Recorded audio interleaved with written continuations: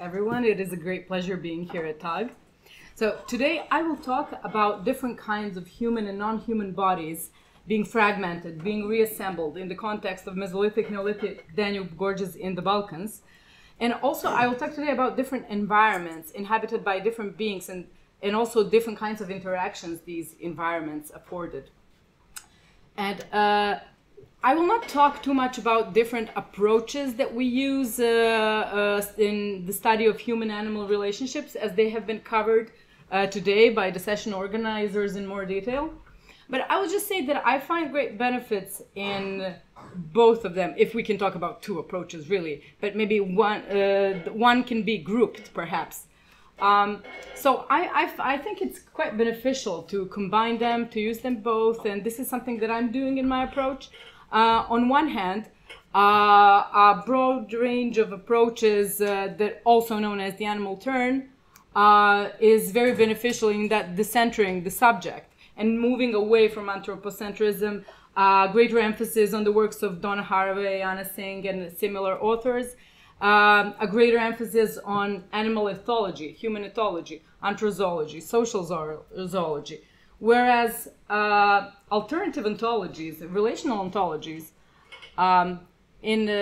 with their greater emphasis on cultural anthropology and a greater emphasis on cultural contexts where the subject, human subject, has never been centered in that way, also provide useful and beneficial views and insights into how different persons, humans, non-human persons, are constituted through social relations, and also their corporal aspects, different kinds of effects that get encapsulated perhaps in different kinds of bodies, and whether they can be transmitted to other persons using them. So I try to use both approaches, and hopefully I'm successful in that. So moving on to the context that I will be talking about today, the Danube Gorges refers to the section of the Danube between present-day Serbia and Romania in the Balkans. Basically it is a series of deep and narrow gorges in the Danube Valley, intersected by vast open basins. And here we can see that a number of Holocene, early Holocene sites have been found in this region. Today I will be mostly speaking about Padina, Lepenski Vir, and Vlasic in the upper gorge. And here is just a quick review of the chronology of the sites. Basically they have been more or less continuously populated from the mid-10th to the mid-6th millennium BC. I won't go into too much detail here now about the sequence, but the initial phases of this occupation can be, their manifestations are sporadic burials, some of them in seated positions, occasional caches of animal bones and tools. And with the late Mesolithic, there seems to be a more pronounced sedentism, or archaeologically visible sedentism, manifested in a proliferation of burials, dugout dwellings, and greater reliance on fishing. Perhaps mostly the best known are the so-called transformational Mesolithic, Neolithic settlements, the most famous being the one from Lepenski Vir on the bottom photo, settlement consisting of numerous buildings of trapezoidal shape, and these famous Lepenski Vir sculptures representing human or human fish-like beings. So I already mentioned that with the late Mesolithic, there seems to be a greater reliance on fishing and more time spent by these human groups on the river coast. This is manifested in both the archaeological and the isotopic and archaeological evidence as well. So jointly, alongside with this greater reliance on fishing, there seem to be new ways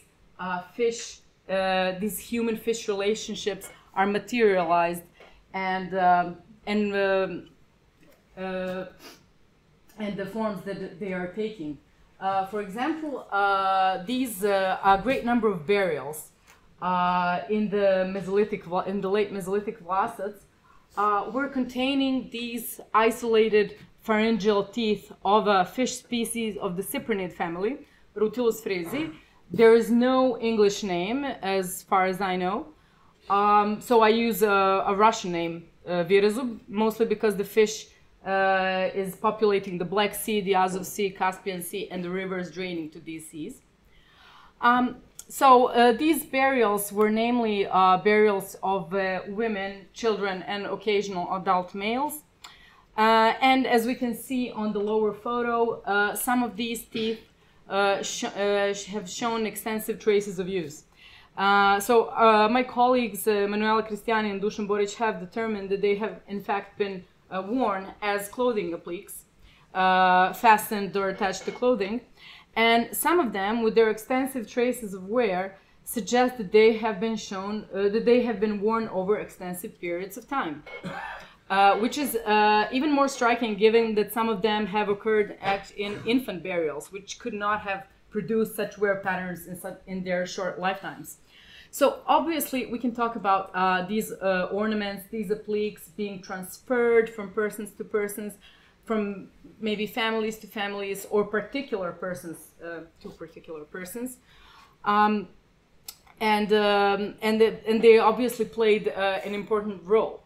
But what of the fish itself? What of the fish itself that provided these ornaments?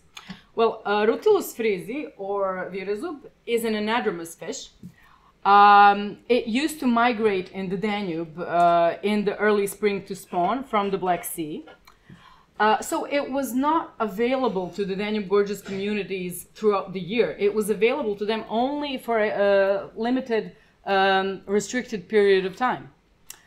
But one of the most interesting aspects about Virezub, which caught my attention, was this sort of a pearly-like rash exhibited by males during spawning. So since these fish enter the rivers to spawn, this is what their appearance would be like for the inhabitants of the Danube Gorges. This is what they would know. This is what they would see. And certainly this kind of a specific appearance of the fish, here are also two drawings from two 18th century manuscripts, which shows that this really caught human attention in different cultural contexts. This could have certainly enabled specialized fishing possible, but also it would seem, looking at the burial evidence and the distribution of these teeth in burials, that this kind of appearance could have been simulated by humans. So here on the left are two reconstructions of two burials from Losset's. Both of them had an enormous amount of teeth in their burials. It would be necessary to have 60 or to catch 60 or 70 adult fish to produce these cloaks. And since all the teeth were located on the back, underneath the human bodies, it was hypothesized that these teeth were attached to some sort of cloak wrapped around the bodies of the deceased. So it would seem that with this kind of patterning of teeth, that actually people were trying to imitate perhaps the spawning rush of breeding males. Also, an interesting feature concerning the Virezub teeth is that the Danube Gorges is not the only location where its teeth used as ornaments occur. I compiled a map here showing that the teeth of this very species during the Mesolithic has also been worn in the upper Danube, in Germany and Austria, also in the Crimea, and the Dnieper and Don drainages in Ukraine. So in all these places, this fish would have been available locally, but the meanings certainly transferred, but the meanings transcended local use. So possibly there was a greater connectivity between Mesolithic communities and in whose worldviews Virezub played an important role. Moving on, it would seem that with the emergence of more complex settlements, there seems to be a shift of emphasis towards other migratory fish species. Virus remains to be important. It remains to be caught even in the transformational Mesolithic, Neolithic settlements. However, it would seem that different kinds of fish and different kinds of relationships are emphasized in these new cultural contexts. Namely, this is when these sculpted boulders made of sandstone appear, and whereas some of them are iconic, have absolutely no represented features of the human or non-human body, some of them are very deliberately done and made, and especially this one on the left, which seems to have features of both human and sturgeon anatomy, in terms of these large downturned mouths and these rows of bony scutes visible on the backs. Colleagues like Boric have elaborated that in terms, and he understood these diverse features of sculptures as he understood them as volatile bodies, being in a constant state of shift shaping from human to animal, both through hybridization and metamorphosis.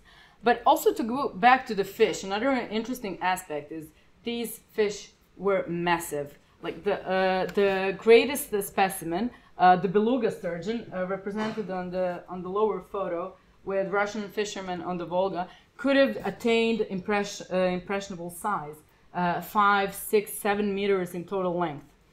And the specimens caught in the Danube Gorges could attain impressive sizes as well. We did some regression.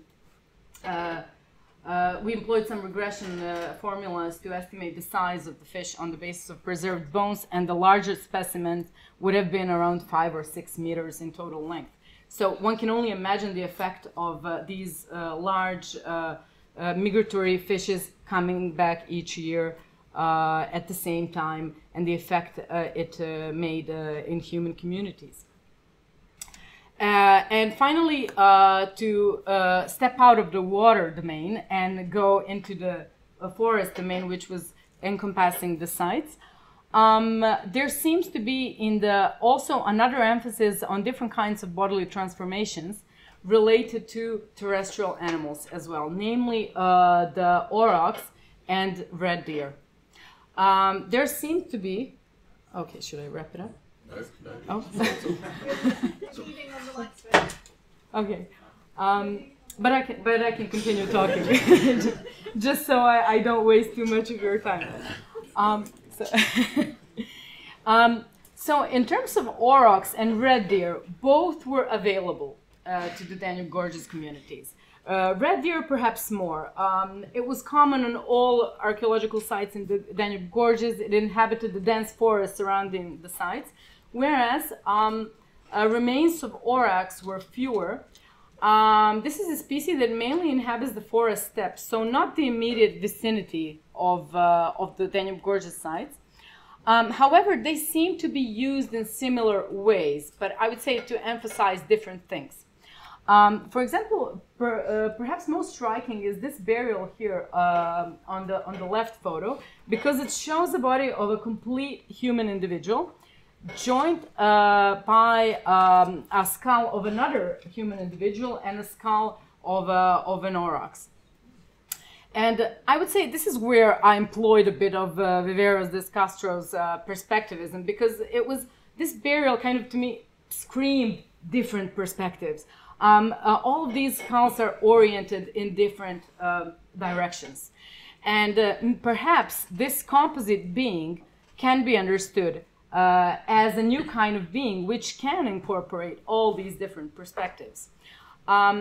Also, other burials, such as this one on the right with the auroch skulls, could have conveyed something different, perhaps, because whereas in the first case we might talk about composite beings, it would seem that the other person perhaps underwent the process of transformation, as it already has aurochs horns. On the other hand, the woman on the lower right photo was accompanied by red deer antler, and that is shed red deer antler, which could suggest a more flexible relationship, a different kind of a relationship that enabled the wearer to shift between identities perhaps more freely. What would be the reason of choosing either horns or antlers? Well, certainly the context of interaction would be crucial. Surely red deer could have been hunted and killed, but on the other hand, their shed antlers could have been collected as well. Whereas in the case of aurochs, of course, they would have to be removed from the animal post-mortem. So I don't want to ascribe some universal unease or dramatic emotions related to kill. But certainly we are operating here with different kinds of interactions, which certainly influence the way different body parts were used and valued. And finally, and this is my last slide, the last domain that I will talk about is the settlement itself.